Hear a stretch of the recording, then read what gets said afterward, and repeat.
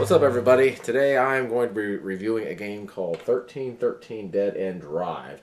This game was created in 2002. It's for 2 to 4 players and it's by Parker Brothers. This game is a sequel to a game that was made earlier called 13 Dead End Drive, and the rules are sort of similar, but they're also different. The object of this game is that you are trying to make it out of the house with the most of a share of an inheritance that the owner of the house is giving. There's about 16 characters in this game, each which are trying to get out with as much money as possible.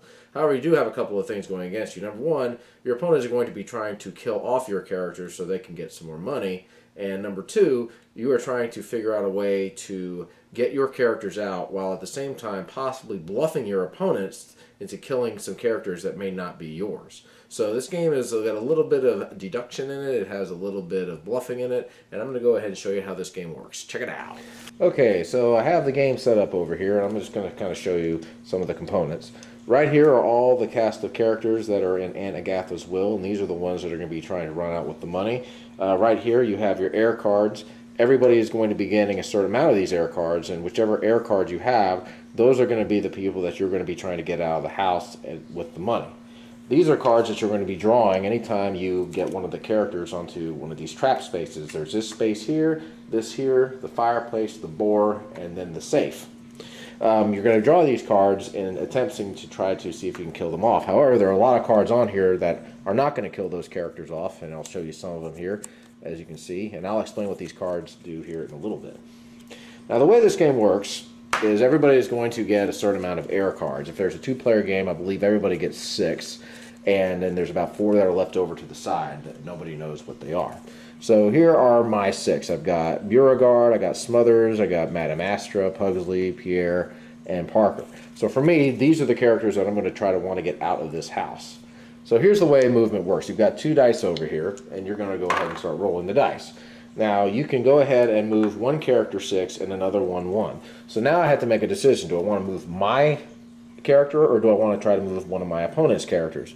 You may want to decide to move one of your opponent's pieces, try to kill them off. That's part of a strategy that you can do, or you can try to see if you can get one of your people out. But the thing is, if people start to catch on that you're trying to get that character out, they may try to kill them. So there's a little bit of bluffing and strategy that goes on with this game. So I've got Parker over here, so let me look and see if I can find her. And let's say I want to try to get her out of the house. So I'm going to go ahead and move 1, 2, 3, 4, 5, 6. And then I can move another person 1.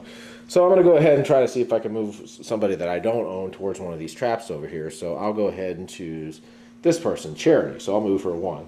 And then my turn ends. Now let's say I roll doubles. If you roll doubles, you have a choice. You can either move one character the full amount shown on the dice, or you can split it up. So let's go ahead and say we're playing the game, and I've got Charity over here in one of these trap spaces.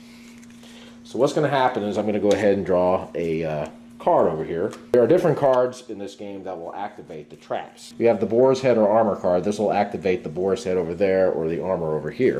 This will activate the safe or the stairs, and etc. Now there's other cards here. There's one called Run For It that will allow you to roll 1 die extra on your turn and try to make a run for the door, or just try to move the character further over. There's some cards that will move you to different parts of the room, like the parlor room, the vault room, the trophy room, and the art room, so you can move different people around. Now you can also hold on to these cards. You don't have to play them if you don't want to. And you can also play one card here to kill off your opponent, and then plus just one card that's not a killer card, but it's just a card that you can use to move somebody around or to help your character. So let's say I went ahead and I got her on there, and I happened to draw this card right here, the fireplace or armor card. I have the armor over here, so I can go ahead and knock her out. Now I'm going to show you this. This has all the characters on it, and each character here, as you see, has a $1 million bag. What's going to happen is anytime you kill off a character, their bag is going to move on to the next person. So since I just killed Charity off, her bag is going to go over here to Smothers. Now, if I was holding on to the Smothers card, and I think I am, I might want to try to see if I can get Smothers towards the door and get out, because if I am, I'm going to end up with $2 million. Or I might try to see if I can kill the next person here, which is Clay. If I don't own Clay, another strategy might be to kill off Clay and try to collect his money as well. There are also these secret passages over here that you can move to. If you get to a secret passage, it counts as 1 spot. So let's say I roll a 4. I can go 1, 2, and that will be 2. And then I can move either here or here or here. And so that would be 3 and 4. This would be a good idea just in case I wanted to try to get to a trap or try to move somebody out of the way. There's a lot of different strategies here. The game is going to end when somebody ends up drawing this card. The clock strikes midnight. When this is drawn, the game will end. Everybody will end up counting up all of their money pieces, and whoever has the most is going to end up winning the game. The game will also end when one person gets all of his characters out, or all the other characters have been killed off and there's only one person left standing. I just died, I died. Yeah, you died. Shut up. You're not supposed to talk, you're dead. Here's the stairs. Here's the fireplace. And of course here's the boar's head. I think you just do that. And then of course you have the safe, which I like. It has this piggy bank in here that kills the guy off. And this is how you play 13-13 Dead End Drive.